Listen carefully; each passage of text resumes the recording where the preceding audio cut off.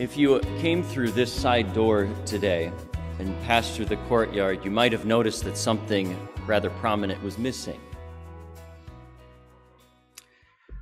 Now, if you didn't come through the courtyard, you came through the front doors, I'll give it away.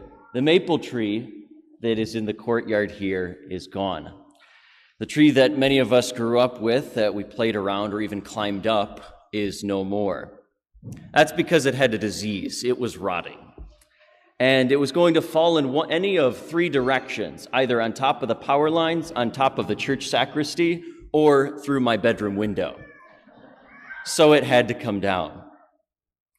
Now, the image of a tree is on my mind today because I think it's a good image for the individual that we get in today's gospel.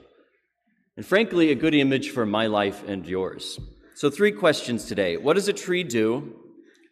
How can a tree hurt or impede us? And third, what are we supposed to do with our trees? First, what does a tree do? Well, a tree obscures things. It hides things. You wouldn't believe how many birds' nests were in that tree. Now all those birds are going to have to find new trees in the courtyard. A tree blocks light from coming through, so this tree blocked sunlight from reaching my vegetable garden, and as a result, I didn't get very good vegetables this year. Next year might be better. A tree is a good place to hide. You can get up inside, people can't really see you, and it's a good place to see from a distance. You get a bird's eye view of everything. So in comes today's figure, Zacchaeus. Now, growing up, I was used to seeing Bible illustration and coloring books with this little cute image of this little guy, totally harmless, named Zacchaeus, that somehow came down from this tree. He was anything but harmless, though. Zacchaeus would have been the scum of the earth to the people of his time. He was not just any tax collector, he was one of the chief tax collectors, which means he would have been filthy rich. All because he worked for the oppressive Roman Empire. So he had to charge taxes, but all he had to do was turn in a certain amount of money to the empire. He could have charged more, and often what they did is they did charge more, and they got to keep the rest for themselves. He had soldiers, law enforcement on his side, so that anyone who didn't pay the taxes that he ordered would have gotten retribution for it. And what's worse, he would have been one of the locals.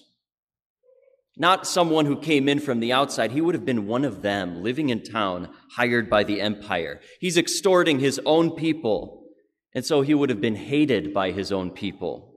A traitor who took advantage of the poor so that he could make more money. And so when Jesus is passing by through this town of Jericho, Zacchaeus would have been torn inside.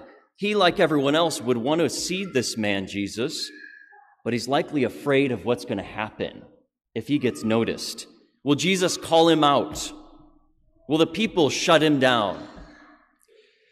He can't get too close, and since he's short, his solution is to climb up the sycamore tree, where he can first hide from the crowd, and second, he can get a view of Jesus without being seen. But is it good to remain at a distance from Jesus? And that brings us to our second question. How does a tree hurt or impede us? Because you see, Zacchaeus was fascinated with Jesus. He would have heard about Jesus, who was the miracle worker, this great teacher, this guy who called out the authorities of his day. Maybe Zacchaeus felt in a certain degree of guilt and shame for what he'd done. And he just wants to catch a glimpse of Jesus, see who this guy is. But you know what? He would have preferred to remain at a distance, in his tree, comfortable with the security of his own lifestyle, not having to be confronted face to face and not having to be vulnerable. Doesn't that describe well you and me? When it comes to a life centered in the Lord, we prefer a comfortable distance. We like to be spectators in the bleachers, up in the tree. Sure, I'll come to Mass each week and maybe say a few prayers throughout the week, but to have to come face to face with Jesus, to have to be confronted by him on ground level, to give my life, my family, my job over to him, I don't think I'm ready for that. And so we're hesitant with God. We fear getting vulnerable from God, and we don't want to come down from that tree to ground level, and as a result, we stay comfortably perched in our tree. Let me just give you a few examples. One of them would be marriage. Why would so many people my age decide to move in with their boyfriend or girlfriend without any intention of getting married anytime soon? Well, it takes commitment. You have to get involved. You have to get vulnerable. And when you're not in control anymore and someone else is in control, it strikes to the heart of our cultural mindset that says, I'm in charge, I have my rights, my autonomy, my freedom. All of you who are married know that. You're not in control anymore. Someone else is, and you have to get vulnerable. You have to get involved. Take another example, which would be giving. Why would you only give maybe a little bit, but never take the next step to give more to some charity or the church or whatever other cause? Because it means becoming vulnerable. It's getting involved. It's losing that personal security. It's being perched in that tree still. And I think of my own life as a priest where there are so many times where I just don't want to get involved. People who might give me headaches and I see them coming my way. Or there are big fights in the parish that I'm the one who has to break up. I don't want to do it. And then I hear the voice of the Lord saying, Nate, don't be afraid to be vulnerable. Don't worry about getting involved. I'll take care of you. We don't want to be vulnerable with the Lord, and we don't want to come face to face. Why? Because it's terrifying. It's terrifying to get vulnerable. Where now everything is out in the open, you have to come down from the tree of your own security and your personal autonomy.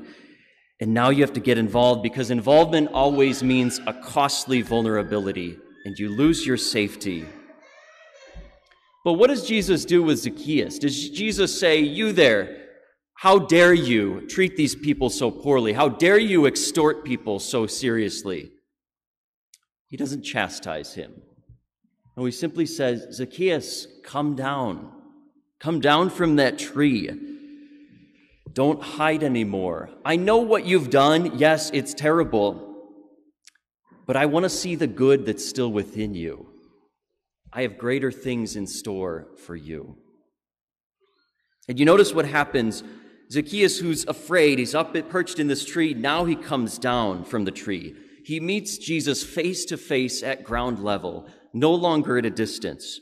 He experiences conversion from meeting this man, Jesus. He repents of the wrong that he's done, and he doesn't just stop there. He goes to the next step and makes reparation for it. And he repays back more than what he's extorted.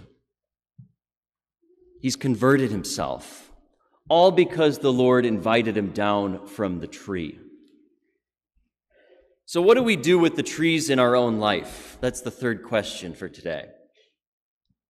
What is your tree? It might be some attachment. It might be something that you're just not willing to let go of.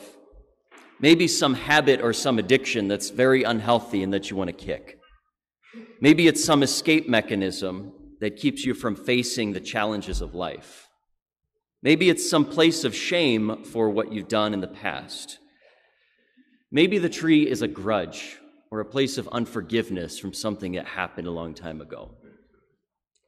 Whatever the tree is, do we just come down from the tree, or do we need to just cut it down altogether? Because that tree, like this maple tree, might be diseased and rotting. And the temptation when we get scared is to go right back up the tree to the place of safety and security. So it's best to just cut it down. So back to the maple tree. There's not even a stump left. If you go out there, all you'll find is some wood chips and a pile of sawdust. Some people have said to me already, it's so barren and deserted out there, aren't we going to plant some more trees? I said, now, hold your horses. We'll get there. Regardless of whether a new tree goes up there, today let's just simply ponder on what the tree is in our own life. Let's make that decision to cut it down so that we can be at ground level, face to face and vulnerable in the presence of the Lord. Amen.